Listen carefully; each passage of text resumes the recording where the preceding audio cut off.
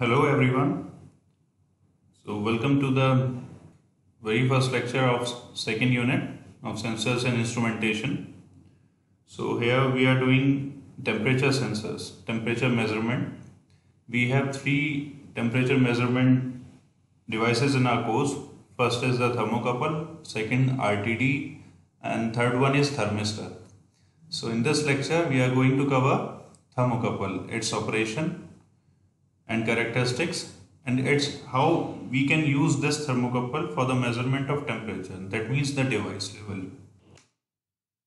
Thermocouple, it is a device which is made up of two different metals connected end to end and is used to measure the unknown temperature. So thermocouple एक ऐसा device है जो दो अलग metals का बना होता है, और उन दो मेटल्स को अगर हम एंड टू एंड कनेक्ट कर दें तो वो एक टेम्परेचर मेजरमेंट करने के डिवाइस की तरह काम आता है। सपोज यहाँ पर आप देख सकते हैं ये अपर एक मेटल 1 है, अगर मैं इसको बोलूँ M1, and this is metal 2, so they are form a to junction 1 and junction 2। So the industrial purpose thermocouple is look like here in this picture, which is like a probe shaped device. Its principle is based on the phenomena of thermoelectric effect. So सबसे पहले तो हम thermoelectric effect क्या होता है वो पढ़ते हैं।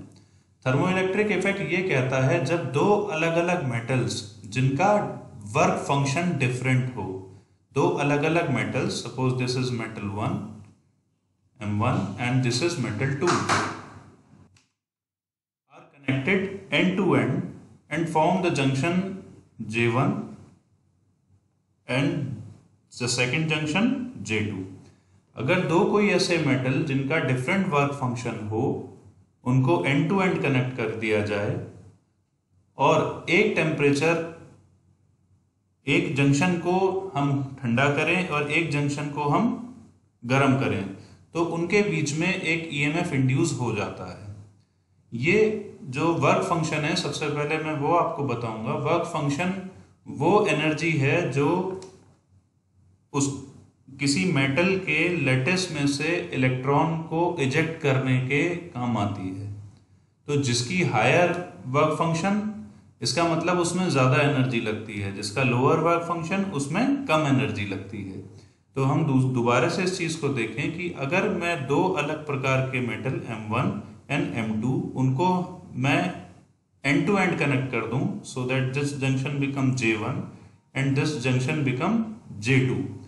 तो और इसमें से एक को मैं कोल्ड रखता हूं सपोज, और एक को मैं हॉट रखता हूं, मतलब there should be some temperature differences, then there should be N EMF induce in this circuit.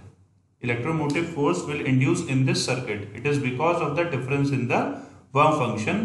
It can be measured by using a moving coil devices within the circuit, which is E. This E is directly proportional to the change in temperature, that is delta T। मतलब जो temperature मेरा junction 2 पे है और जो temperature मेरा junction 1 पे है। तो अब इसमें थोड़ी मैथमेटिक्स भी कर लेते हैं। So let's say this is M1 and this is M2, this form a junction 1 and this form a junction 2।